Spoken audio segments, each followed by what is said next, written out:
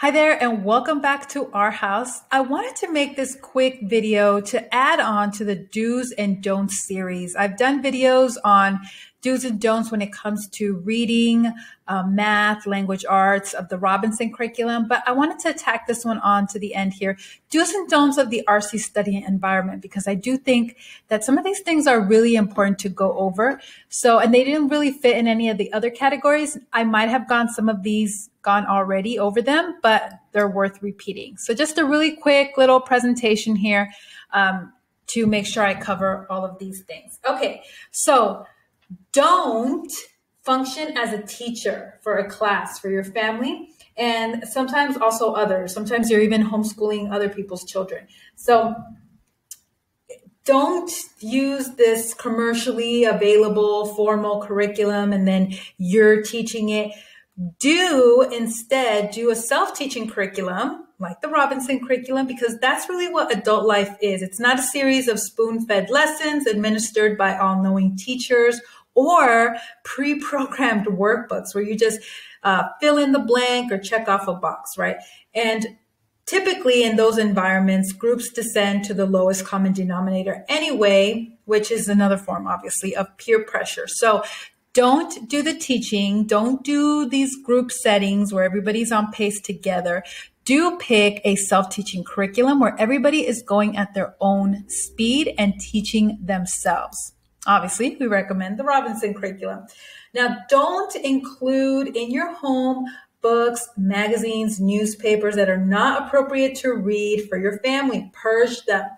If older kids are looking for something a bit more than what you have, Dr. Robinson recommends the Wall Street Journal. He says that's probably more educational than the local papers. So especially with all the spin in the media today and everything, just try to clear all of that out of your home. But do give them the best hours each day to spend studying with minimal distractions.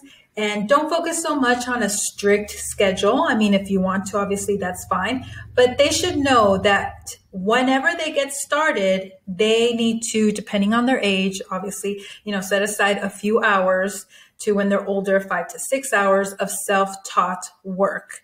So do keep that in mind. Moving on. I know this is not a very popular one, but don't allow a TV set. It is a passive medium. It teaches passive thinking rather than active mental habits. And obviously there could be inappropriate programming for kids. It's a waste of time. It disconnects the family. I don't have to tell you more, right? Like, we've all heard these things. Do have a separate room if you can, and each one of them have a large desk with a good chair, no decorations on the wall, no distractions, and that they can clear it off at the end of the day. This is the optimal study environment. Now, in going back to the TV thing, they did have a TV that they would break out with like the antenna ears to watch a documentary, something as a family. And I've talked about this many times. In other places in my course, you and your husband, or obviously your spouse, you have to be on board. If your husband wants a TV in the home, don't be a nag. Don't make everybody's life difficult. Pray about it. Make your appeal, but pray about it and focus on the path of least resistance. Make the thing that you want them to do the easiest thing to do, whether that's putting board games and puzzles in the place of where the TV is at, etc. There are things that you can do. Moving on here, another one that's not so popular, but it is one of the rules with RC is don't give them sugar. Sugar for a child is like alcohol to adults.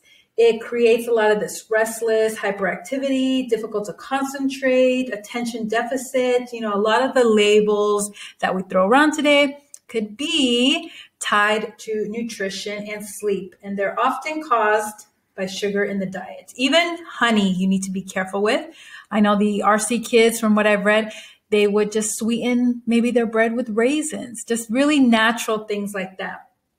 Obviously focusing on vegetables, lots of vegetables, fruits, protein, just things like that. And they actually only had 2 big meals a day, which the more I do this, the more I gravitate to all the things that they did. And this is one of them, because lunch just kind of come right in the middle of the school day. So I don't know. I'm still kind of playing around with that, but I do like the idea of just 2 large meals a day.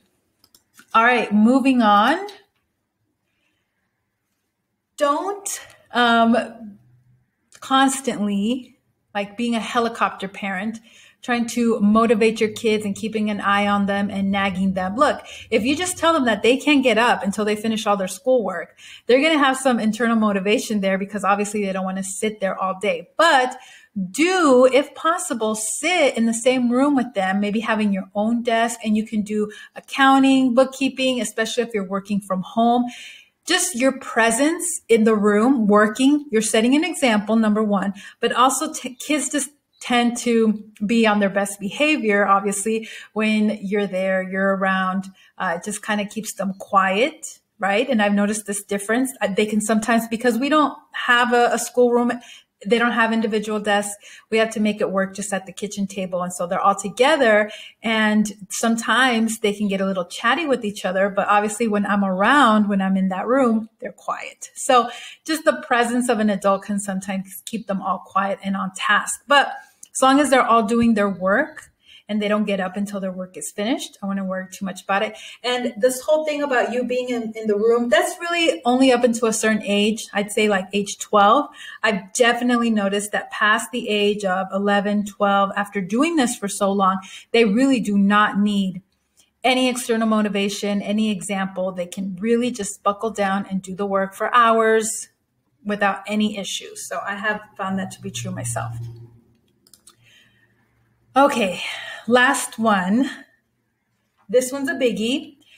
Don't tolerate, allow any sort of dishonesty in your homeschooling. In order to be successful with this, your homeschooling must run on the honor system. There is no value in educating a student who tells lies, cheats, is dishonest. There is no real effective communication. You must discipline to whatever your extreme measures are for this dishonesty. It just must be known that it's not tolerated at any age under any circumstance. Do focus on having just a good homeschool home life. And part of that is, yes, the philosophy of learning. You know, Dr. Libran and I have talked about this in our Homeschooling Made Easy podcast. And that's the Robinson curriculum, right? But you also need to focus on the family life. Now, Dr. Robinson didn't feel like he had any way to, like, he didn't have the right to teach you how to teach morality or religion to your children. They had a way of doing it, but he leaves that up to the parents. They would read the Bible together each night, and it was a habit ingrained in them so deep that even when they went off to college, they would call each other on the phone and on speakerphone, continue reading the Bible out loud together. And, you know, it kept their faith through college, all of that. So family life, that's a really critical component. You can't just focus so much on the learning. You also need to focus on the family life as well as building skills, which RC does. These study habits do. So focusing on all three will really give you a nice, healthy balance and just have that really good home environment for the children. And lastly here, I want to read to you a quote from Dr. Robinson. First, he quoted Thomas Jefferson saying, "I have sworn upon the altar of God eternal hostility against every form of tyranny over the mind of man."